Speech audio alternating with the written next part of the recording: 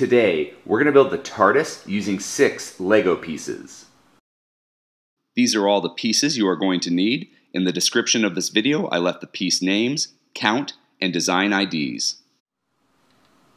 We're going to get 4 of these 1x1 plates in dark azure, and we're going to take all 4 of the 1x1 plates and just put them together like this. And then we're going to want to straighten them out because, you know, the 1x1 connection, they're all kind of crooked, but you want to straighten them out to be the body of our TARDIS. And then on the top, we're going to get a 1x1 plate in translucent clear, and this is going to be like those windows that are up on top near the top of the TARDIS. And now, the reason we're using this dark azure color instead of like a deeper blue is because of this piece, this 1x1 round tile piece with pin. Now, this only comes in a dark azure color for blue. So if you want a blue, it only comes in this color. And I thought by putting that right on the top, it kind of looks like a little light on top of the police call box of the TARDIS. And here we have a completed micro TARDIS for the Doctor to go through time and space wherever he might be needed.